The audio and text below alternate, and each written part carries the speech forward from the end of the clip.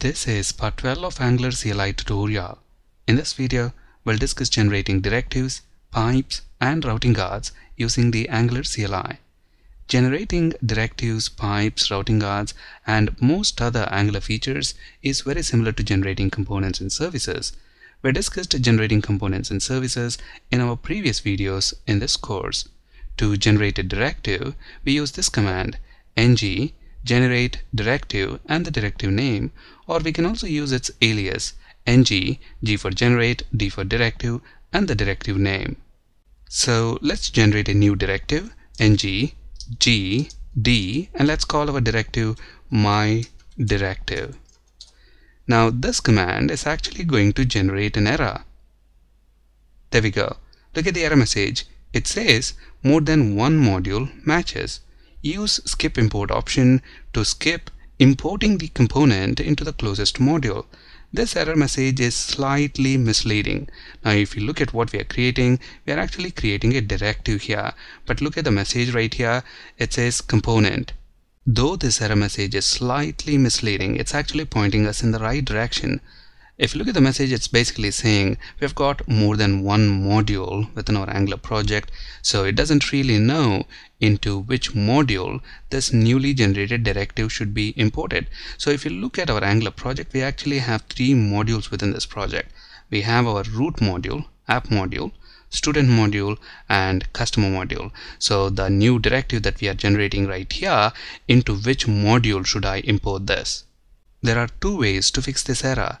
One way is to use the skip import option. When we use the skip import option, basically we are telling Angular CLI, do not attempt to import this directive into any module. Just generate the directive, and then later we can manually import it into the module where we need it.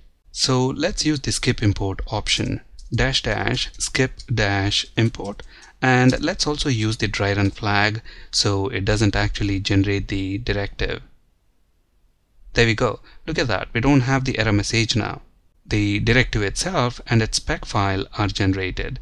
Now we'll not be able to use this directive until we import it into a module where we need it, and we have to do that manually.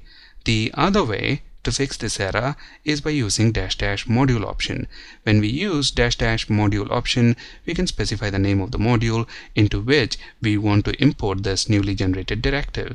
So let's use the module option. Instead of skip import, let's use -- module, or we can also use its alias -m and then specify the name of the module into which we want to import this newly generated directive, my directive. There we go. Notice it not only generated the directive and its spec file, it also has updated the root module file to import this newly generated directive. So if we look at this project within Visual Studio Code, notice we have the directive right here, its spec file, and if we look at the root module, notice it has included the required import statement and then made that my directive part of the declarations array. So the important point to keep in mind is if you have just one module in your Angular project, then you wouldn't get this error, as the Angular CLI will automatically import and register the newly generated component, directive, or pipe with that one existing module.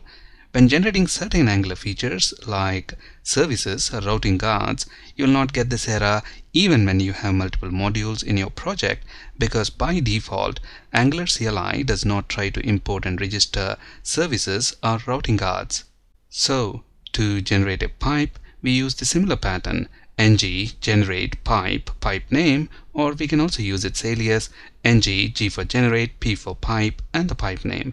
And along the same lines, to generate a routing guard, we use ng generate guardName, or its alias ng g for generate, another g for guard, and the guard name.